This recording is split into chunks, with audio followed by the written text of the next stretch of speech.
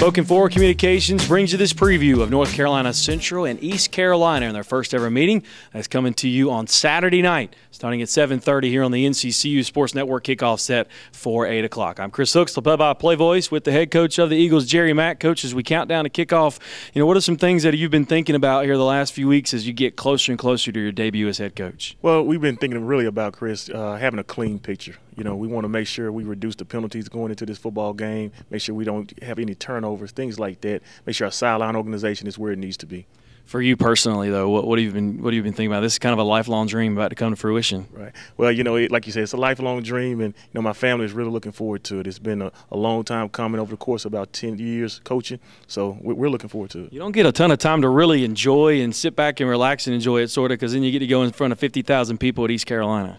Yeah, it's a day-to-day grind. That's what we talk about all the time. Our coaches in there early, and we're leaving late the entire week. As the week kind of tailors off, our hours become a little bit less. But, we're doing a good job of preparing for this game, and, we'll continue to do it all the way up into game time. Tell us a little bit about East Carolina, what you've seen on film. Really dynamic on offense. They have one of the best quarterback-receiver tandems in the country. So we got to do a great job of trying to control that and trying to slow that down a little bit.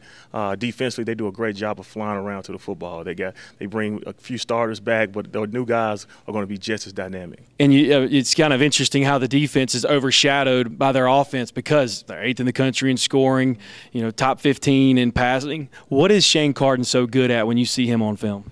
Really, he can dissect the defense. He does a great job of putting the ball in tight windows. He does a really good job of understanding where his receivers are at. And once again, that tandem with him and Justin, he can close his eyes and Justin be where he needs to be. All right, let's look at us, a little self-reflection a little bit. Looking at Quinn Billerman, and you've seen him obviously in person. Then when you go back and watch him on film, how much better has he gotten here in the preseason? He's really grown, by naming him the starter as well. These last couple of weeks, he's really taking hold of that quarterback position.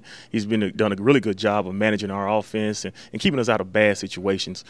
In the summertime, he put in the work needed to be to really excel and be the kind of quarterback we need him to be. Then you got Malcolm Bell, who you've talked before and you made it known that you've got a package for him. He's going to get some playing time. For him, is it more or less just a situation you're going to put him in a position to where you can use him at his best? I think so. The key to any coach is making sure that the best players are put in the best situations. So we got to do a great job of having that package for Malcolm to make sure that he can extend the chains and he can put us in a situation where we can score points. Is there going to be any added pressure, or is it just part of the game plan to get Adrian Wilkins the football in space early? It's just part of the game plan. We don't make any special effort to try to get him the ball early or late. It's just part of, we let the game kind of come to us, and Adrian would do a great job.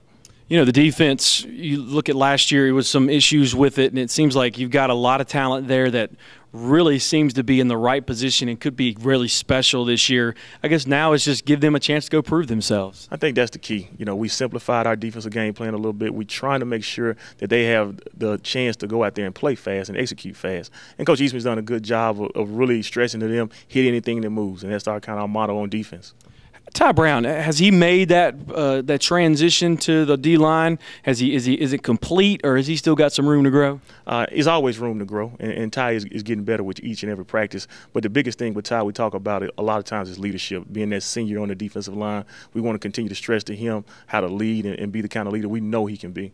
Special teams is something we've been really good at in the last few years. It seems like we've got a couple good kids that are a little young but very talented in Nathaniel Tilk and Brandon McLaren. Yes, they're hard workers, and that's the thing. They're consistent and they work hard every day. Every day you just can tell they come out to practice to get a little bit better.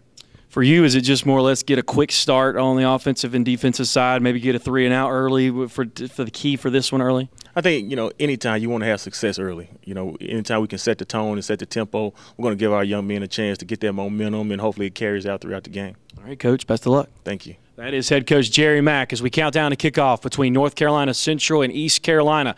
We'll be on the air at 7:30 for the Denny's of Durham pregame show. You can also watch the game on ESPNews. Enjoy the ball game, everybody.